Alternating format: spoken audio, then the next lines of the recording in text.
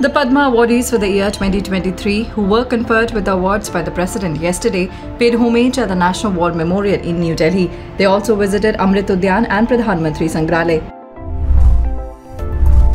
Home Minister Amit Shah inaugurated the Vedic Heritage portal, enabling the common people to have a general understanding of the Vedas.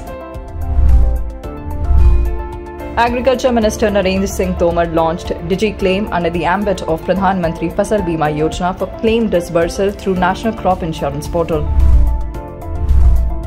Around 11.49 crore, that is 59% of the rural households in the country, have tap water supply in their homes, informed Minister of State for Jal Shakti Prahlad Singh Patel in a written reply in Lok Sabha. Out of these, 8.26 crore rural households have been provided with tap water connections in the last 3.5 years under Jal Jeevan Mission.